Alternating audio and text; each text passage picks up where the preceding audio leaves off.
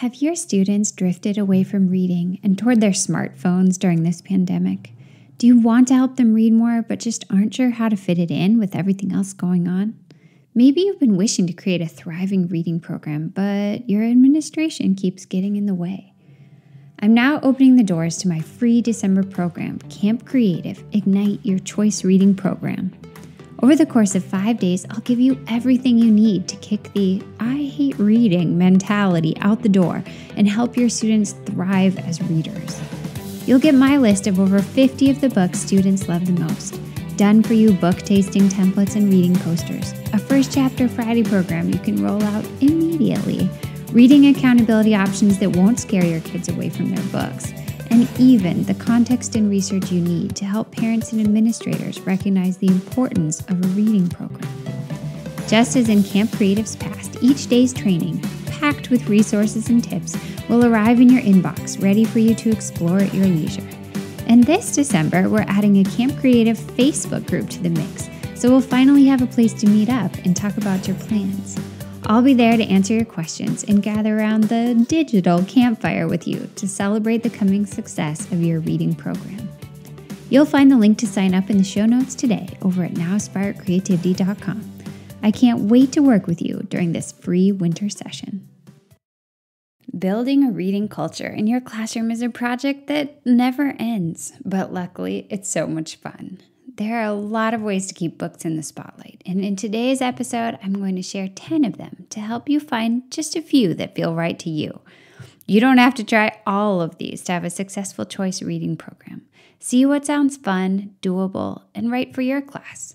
Maybe you'll build one or two of these strategies into your curriculum this year and add one more next year and another the year after that. It's better to start small and build up than start huge and get overwhelmed. The good news is, no matter how you start, you'll be encouraging more reading for joy in your classroom and building connections and relationships with your students. Are you ready? Let's dive in. Hey there, I'm your host, Betsy Potash, and one-pagers, project-based learning, and choice reading are my jam. I believe in you, and my goal is to help you explore all the creative possibilities you dream of for your classroom. I'm an educator, a chocolate cake aficionado, a traveler who can't wait to get back to Barcelona, and the kind of mom who brings her own mini maker space to her kids' classroom when she comes to volunteer. I know this for sure, creativity isn't always easy. As a creative teacher, you get parent calls you treasure, and plenty of sidelong comments you'd rather forget. But here's the bottom line. Creative education can ignite a spark in your students and change their lives forever. You and I know this. You're an innovator, and while it's sometimes hard, it's so worth it. So let's explore the world of creative education together. Welcome to the Spark Creativity Teacher Podcast. Okay, so the very first thing you can do to build a reading culture in your classroom is to have a classroom library. Now, we talked about this in the last episode, so if you haven't heard that episode, go ahead and go back a little bit and play episode 141 before you dive into this episode. It is so important to have books in your classroom, and you don't need a big budget and you don't need a ton of space. You just need some books, and there are a lot of ways to get started, so do check out that episode. And then kind of in tandem with that, you want to have some time every week for kids to read. And this does not have to be every day. It does not have to be for a really long time. What I used to like to do is set aside about 20 minutes on Fridays. And it was a great time just for me, most importantly, to see that every kid had a book and that they were connecting with their book. And so here's what I would recommend. This has always worked really well for me. You start off your reading time maybe with a book talk or two, and we'll talk a little bit about that in a second. And then you maybe point out if you have any new books or if you have a new book display or something like that. And you remind kids that your library is there. And then you give them time to read. And anybody who doesn't have a book comes up to your library and gets one. And then they all start to settle down and they're reading. And you get out your book and you're reading. And it's a great time. But after a couple minutes, you want to sort of covertly look up and look around the room and see who is bored. And this is really important. You're always going to have at least a couple kids who sort of start to glaze over, start looking at the clock. And if you see that, then you know that that student has a book they don't like. And that is the fantastic time for you to intervene. So what I would always do is I would lay my book down, I would stand up, I would just make a little circle of the room, peeking over shoulders, seeing what everybody's reading. If I see that somebody's reading a book I love, I might bend down and be like, oh, isn't that a good one? I love that one. When you're done with that one, you should try this one or whatever. But mostly I don't want to interrupt kids who are really happy. But when I get to the kids who are obviously miserable, I say, hey, it doesn't look like you're connecting that well with that book. Would you like me to help you pick another one? And they basically always say yes. So then you just help them to return the book that they hate and help them to find a book that they love. And that is a super important part of your reading program. You are like the book matchmaker. And that little bit of reading time every week allows you to make the match. Because if kids have 15 minutes in class to realize that they love their book, then they are way, way more likely to read it outside of class. But if they never have those 15 minutes, or if they end up with a book they don't like and you never notice because you don't get a chance to notice, then they are not very likely to read outside of class. All right. Another way to build reading culture in your classroom is to change up book displays now and then. Now, I see a lot of teachers doing a really cool thing where they put their books in their chalkboard tray or their whiteboard tray, and they actually just jot down like 1 or 2 sentences about the book on the whiteboard or the chalkboard right above it. Isn't that a quick and easy way to do a book display? I just love that. But you can also just face them covers out across a table or a windowsill or the top of a bookshelf. And there are a million different things you can use for themes, right? You can have banned books, you can have better than the movie books, you can have star books and make it sort of like a coffee theme. You can have different themes that go with months, like Native American Heritage Month. There are a million ways to make fun book displays. And what I'm going to recommend is that you check out the Powell's Bookstore Instagram feed. And I've shared some of the photos in the show notes today, but they do an incredible job of changing up their displays all the time. And I love just browsing through their Instagram feed and seeing all of their latest displays because it just gives me so many ideas. And I think you're going to really enjoy that too. All right, and going along with those changing up book displays, you can give book talks. This is so simple that it's easy to overlook, but it's absolutely critical. With book talks, you just go over to your library at the start of reading time or any old day when you have 2 minutes and you say, oh, you guys, I just finished this book, or I just bought this book, or I just really want to tell you about this book today because it's so incredible. And you tell them why it's so good and why you think they should read it without giving anything away. It's just like a 90-second pitch for the book. And you could say like, oh, if you love this, then you'll like this book. Or if you like this genre, you should definitely check out this book. And those little quick pitches make a huge difference in helping kids to discover the books in your library. If you do a couple book talks every week, after a couple of months, your students are going to be introduced to a lot of the most popular books in your library. And gradually, as kids start finding books that they love, you can invite them to do book talks. And if they love it enough, they'll probably actually say yes. And you can give them 90 seconds of mic time in the class. And those recommendations are so powerful when they come from students.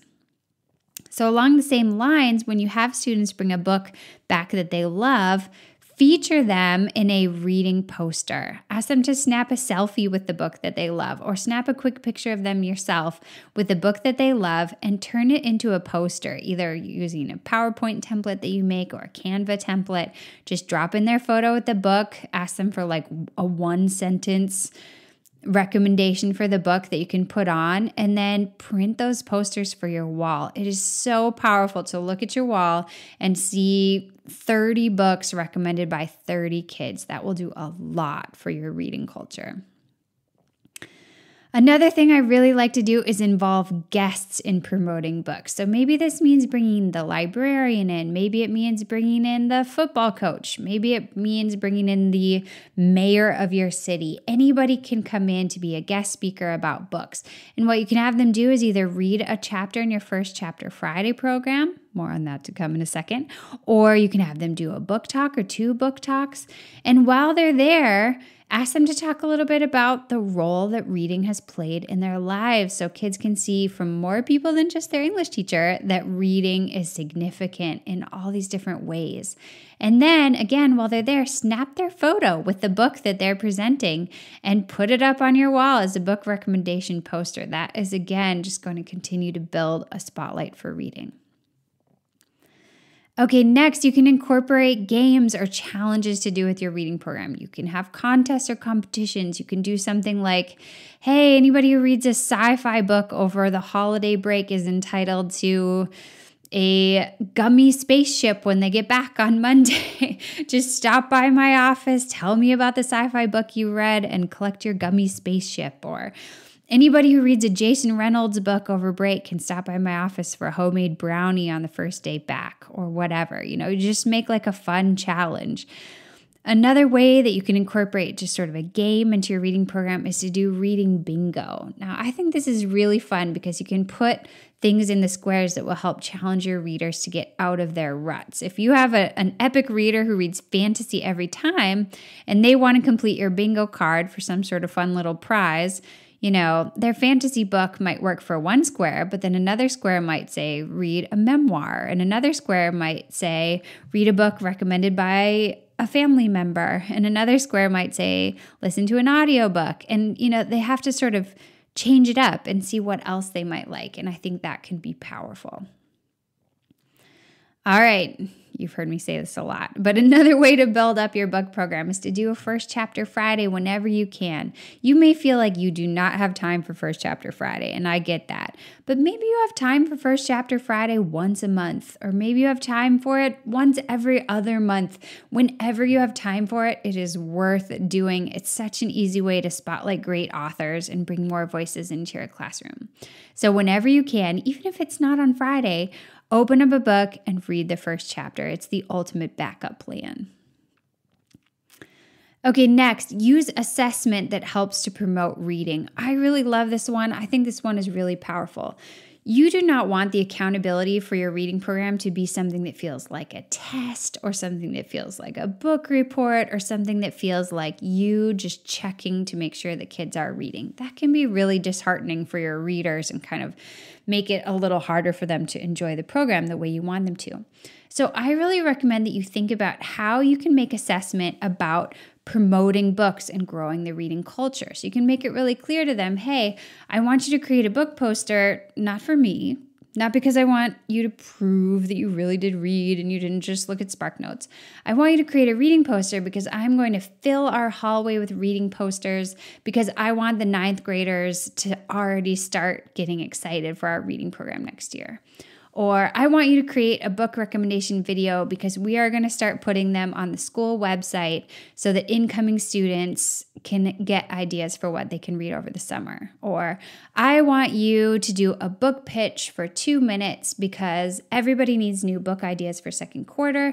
And after they listen to the book pitches, then they can find 3 or 4 books that they want to read.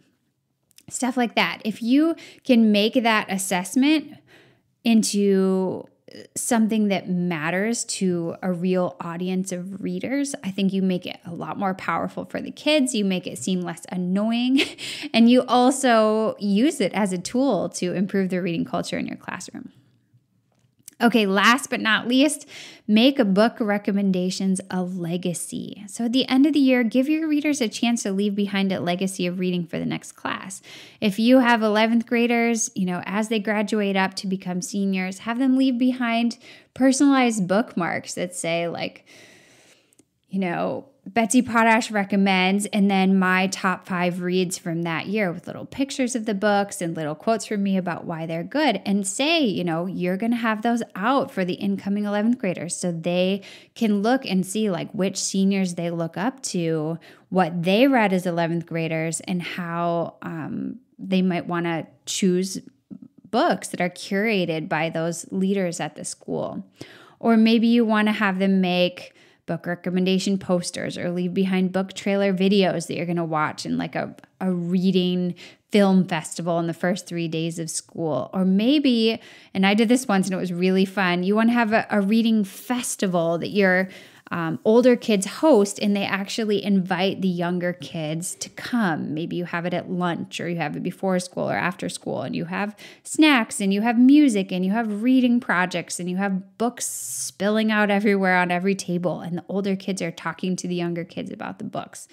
Again, that's just a really cool way to amp up your program and help your outgoing readers to influence your incoming readers in really positive ways. Okay, that's a wrap. Let's go back through them really quick. We are starting with host a classroom library. That is like the foundation. All these other things will work so much better if you have a classroom library. Make some time to read. Check in with your readers. Make sure they have books that they like. Use changing book displays. Even if you only spend 5 minutes once a month changing things up, it really makes a difference. It makes your readers notice your library again. Give book talks and invite others to give book talks. Feature students in your posters. Help their recommendations to be in the spotlight.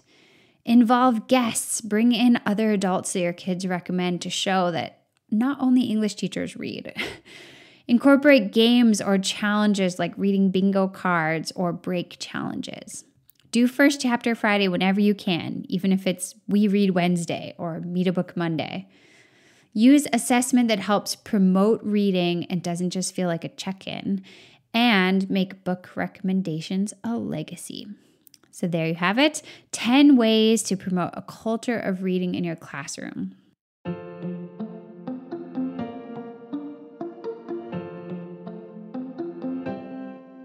Before I go, here's the scoop from Slovakia. The lockdown is finally partially lifted here, and we recently had the biggest blizzard Bratislava has seen in 5 years. It really made for a magical couple of days. We built snowmen and a snow alligator. I went hiking through these fairy tale woods on the mountains by my kids' school, and we even got to go tobogganing one night in the mist after dark on Koliba Mountain at the edge of the city. We were really lucky also to be able to tuck our way into a booster shot for me and vaccine shots for the kids in Vienna, because Slovakia can't give them to us yet. So we're feeling a little more comfortable in the world again, although the cases here are still pretty high. In a few days, we'll be off to see Prague, Budapest, and Barcelona for the holidays, as everyone here has 3 weeks off. Whoa! I'll be sharing all about our adventures on Instagram if you'd like to come and join us on our travels. Okay, thanks for joining me today. I hope you're feeling full of ideas for developing a culture of reading in your classroom. And I hope you're planning to join me for Camp Creative. I'm so excited to share book tasting templates, a complete First Chapter Friday program, dozens of top book recommendations, and much more during this free professional development camp delivered straight to your inbox. I'll be putting the link to sign up in the show notes, so hurry and register. We're getting started December 27th. Until next time, take care of yourself and stay creative.